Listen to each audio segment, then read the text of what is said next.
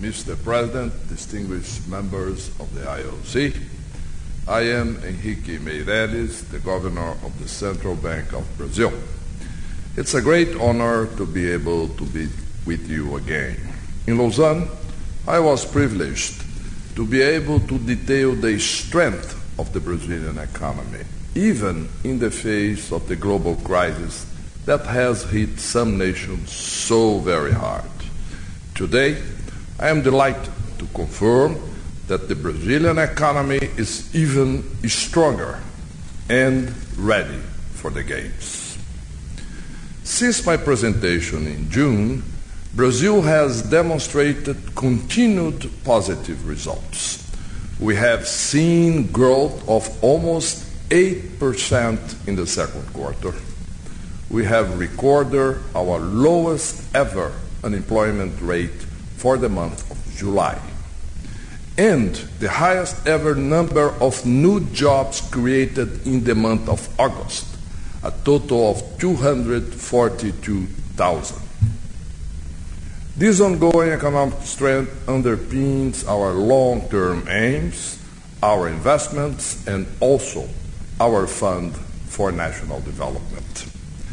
This $240 billion fund is already being spent and is supporting the capital programs of Rio 2016. It underpins Rio's non-OCOG budget, which has been agreed in complete partnership with all three levels of government. A budget that is complete, transparent, and totally guaranteed. Major companies are also keen to invest in sport and the Olympic movement, as seen by the recent Olympic television deal signed by our broadcasters, making Brazil the third largest market for the IOC.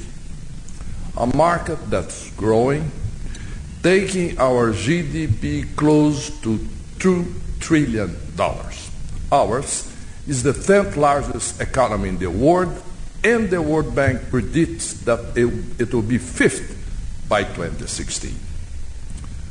We are already the 5th largest advertising market, growing at 13% per year, and thanks to the recent discovery of the world's largest new oil field, we now have one of the planet's biggest oil reserves.